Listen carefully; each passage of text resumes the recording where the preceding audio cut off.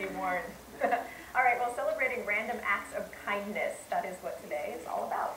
Worldwide, it is Pay It Forward Day. Someone does something nice for you, and then you show another person kindness. Well, Nicole Ward met a dog today who is pawing it forward.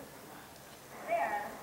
You may have seen Ricochet at the beach. She's a pro surfing dog who lives to help others. So what we do, work with adaptive surfers and people with disabilities.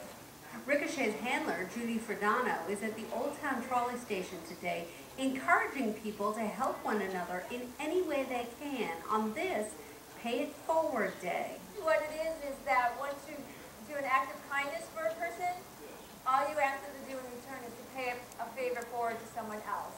Ricochet is handing out dog biscuits to people who have four-legged friends at home.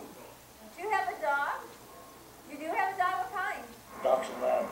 This year, Mayor Sanders declared that San Diego would also take part, joining other cities around the world. And the idea is that these random acts of kindness might spill over to every day. I got a hybrid car and I try to live in a green environment and try to do nice things.